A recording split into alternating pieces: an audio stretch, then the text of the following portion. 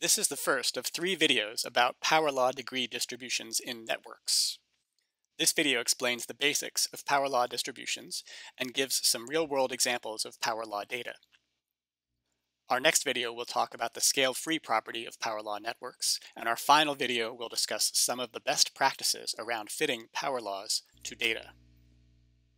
Now, if I asked you to draw a probability distribution, then you'd probably sketch a curve similar to one of these. It would be roughly bell-shaped and centered around its average value. So you can imagine the surprise when researchers started looking at the degree distributions for real-world networks. Instead of seeing a nice bell-shaped curve like this green one, they instead saw this purple curve. For this purple degree distribution, the vast majority of vertices have degrees that are very, very small. Meanwhile, there are some very high degree vertices in comparison with the others. And here are 2 networks that capture the difference between these degree distributions.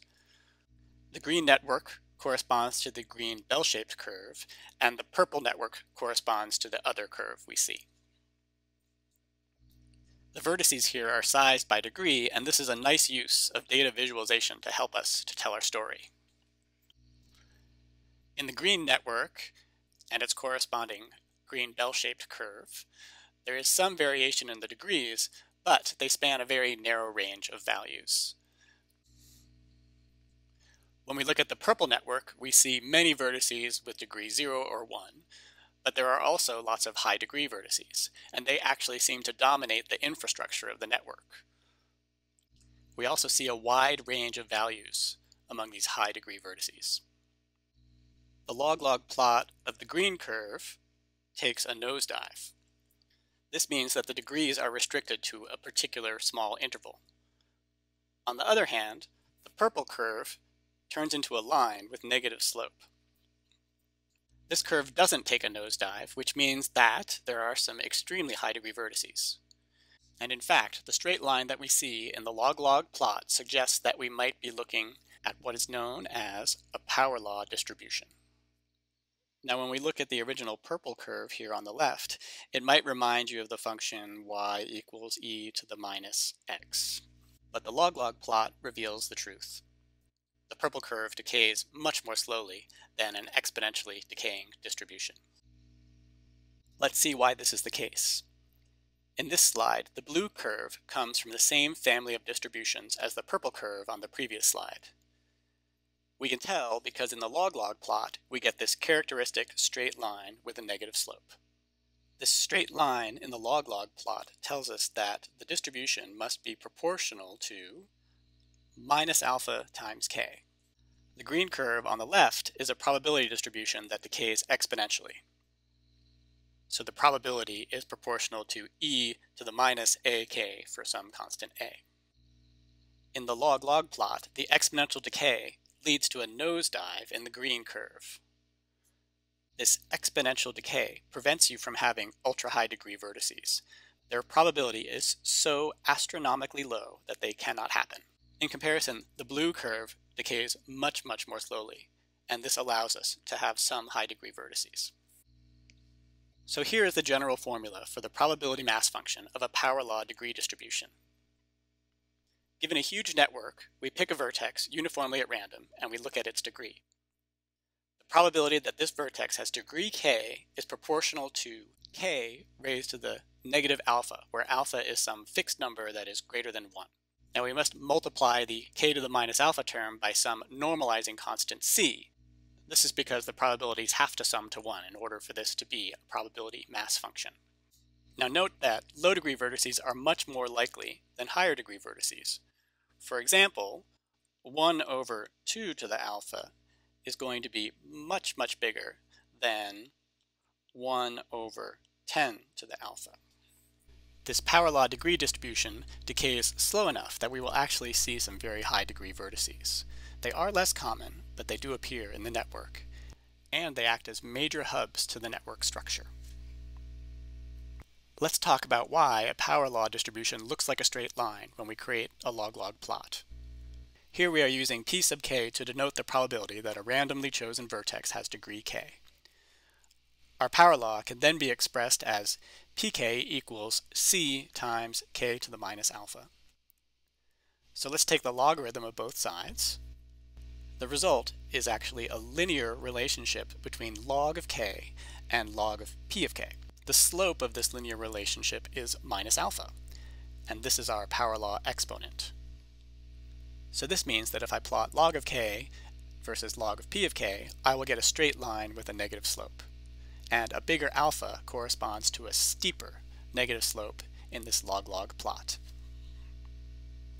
The World Wide Web is an example of a network whose degree distributions look like power laws. In this network, we join two web pages by a directed edge when one of them links to the other. These two figures show the log-log plots for the in-degree and the out-degree distributions. You can see that the data suggests a straight line fit might be appropriate. So this means that we would be fitting a power law to each of the data sets.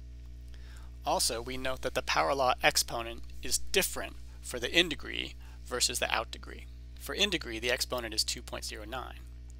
For the out-degree, the exponent is 2.72. As a consequence, the in-degree hubs will be bigger than the out-degree hubs in this network. This is because the decay rate for in-degree is slower than the decay rate for out-degree. And this makes intuitive sense. A great web page gathers lots of inlinks over time from many other web pages with various authors. Meanwhile, when a web page has lots of outlinks, it is from the effort of a single author, and that's a lot of work for one person. So websites with large out-degree should be less common than websites with large in-degree. Now, power laws appear in other settings besides networks. For example, the populations of cities around the world adhere to a power law. Cities with tens of thousands or hundreds of thousands of residents are pretty common, but there are also some mega metropolises. For example, the Tokyo urban area has a population of over 37 million, and Jakarta has more than 34 million. New York City is only the 11th largest urban area, with 28 million people. About 10 years ago, researchers found that the best fitting power law for the current city populations adhered to a power law using alpha is equal to 2.37. And there are many more data sets that seem to follow a power law. For example, the log-log plots on this slide show the word frequencies in the novel Moby Dick, the vertex degrees in a yeast-protein interaction network, the vertex degrees of a metabolic network for a bacterium, the physical structure of internet routers, the number of daily phone calls received by AT&T customers, and finally, the number of battle deaths in warring nations. Here we list the power law exponents for all of the examples we have talked about today. Looking at these numbers, we realize that the value of the exponent alpha is quite narrow. For the most part, alpha seems to range between 2 and 3.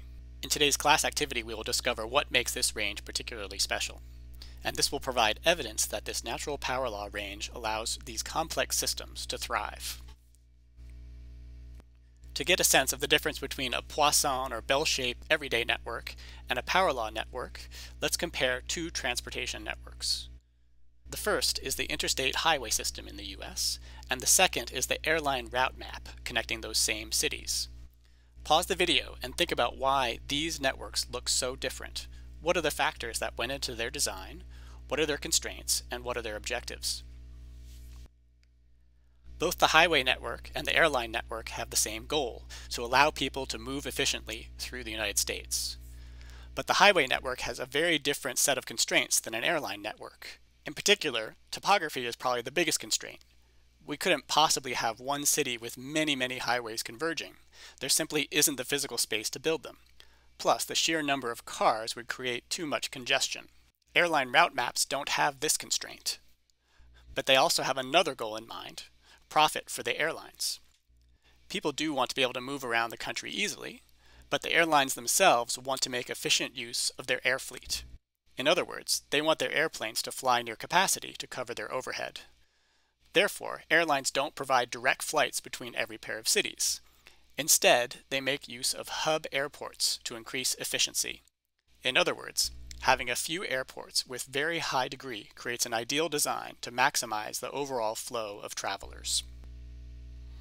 Let's spend a little more time looking at this nice data visualization, which fills the area under the probability mass function with vertices of the appropriate degree. We can see that in a Poisson network, all of the degrees are about the same. In other words, they are concentrated near the mean value of this distribution. Another way of saying this is that there is a particular scale for the vertex degrees. On the other hand, the vertex degrees in a power law network are quite different.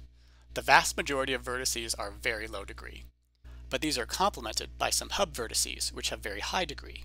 Moreover, these hub vertices have diverse degrees when compared to one another. We have hubs and mega hubs and mega hubs and so on.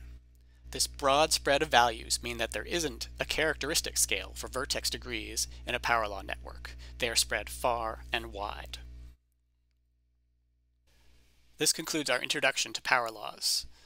In a power law, the probability of a vertex of degree k is c times k to the minus alpha. The constant alpha is the power law exponent. It captures the rate of decay of the power law. C is a normalizing constant, so that the probabilities all add up to 1. In today's activity, we will address the following topics. First, we will figure out how to find the normalizing constant for a given power law. Second, we will look into approximating a power law with a continuous distribution. Finally, we will tackle the big question: why is it that natural power laws have exponents between 2 and 3? What is so special about this range?